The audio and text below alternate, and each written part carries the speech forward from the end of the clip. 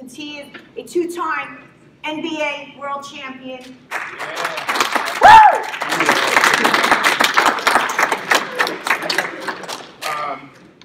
How many of you participate in sports? So just about the whole room involved in sports. How many of you talk trash when you play? Keep your hands up. Okay, why do you talk trash? Get my opponent off his game. Okay. Get in their head. I get my frustration off. Get your frustration off. All right. I like all those answers. Now I'm going to talk to you about it. The reason why you started playing sports was because you love the games. Whatever it is you're doing. Am I correct? Would I be correct in that assumption? Yes. And you probably started playing against somebody you know, brother, sister, cousin, best friend, mom, dad, somebody that you knew you got involved with when you started playing sports. Is that another correct assumption? Yeah. So you used to talk trash to each other all the time, but it was never personal. When I played against my dad or my son played against me, man, you can't beat me. You kidding? I better be in a wheelchair when you try to beat me. We talk trash all day long, but it was never personal. At the end of the day, we go home and laugh, enjoy each other's company. If we were friends, we'd go out and get something to drink and maybe some candy or something, we'd go on home.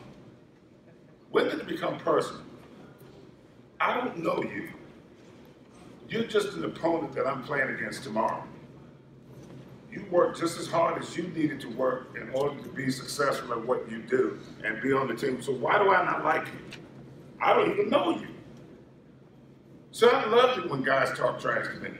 Because if you're talking trash to me, you ain't concentrating on the game. You concentrating on me, and that's what I want. Then I got you right here. I can help my other teammates out because I ain't worried about you no more. You too busy trying to be mad at me. What you mad at me for? Because I'm a good player?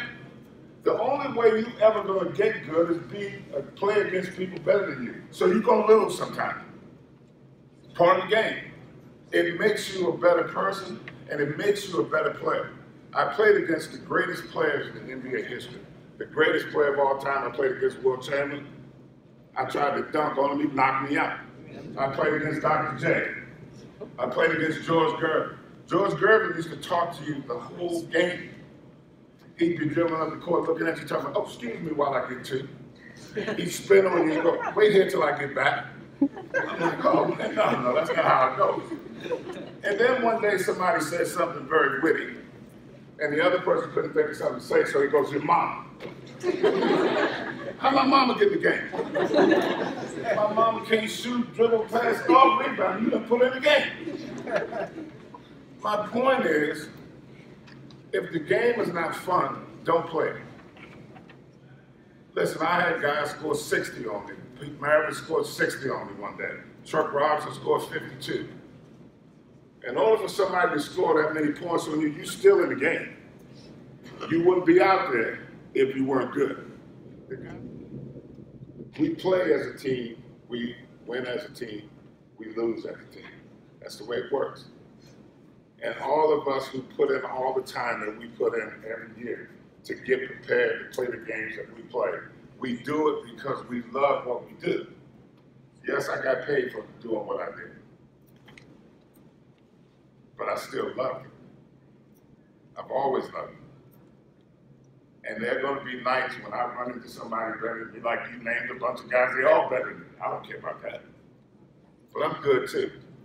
Because you know what? The only difference between my championship rings and Julius Erving's championship rings is his ring says Erving and mine says Bassett. And guess what? Without my 900 rebounds, we don't win the championship. I don't care if he averages 35 points a game. And he'll be the first one to come to me and say, Tim, thank you, man. Thank you for protecting me, not allowing anyone to hurt me. Thank you for what you do for guarding the other team's best player. You don't have to be the star. You have to be a teammate. Teammates stand up for each other. Teammates respect each other. And teammates don't denigrate their opponents. That's why I talk trash. That's the reason why I don't need to. Besides, guess what? It takes two people to talk trash. And if one of them's not talking, then ain't no trash talking about. And don't let me be winning the game. If I'm winning the game and you talking trash to me, I just turn around and look at the scoreboard.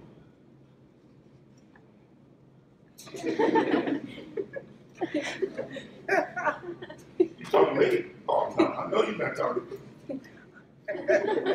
That's all you gotta do. You don't have to say a word. You win in the game.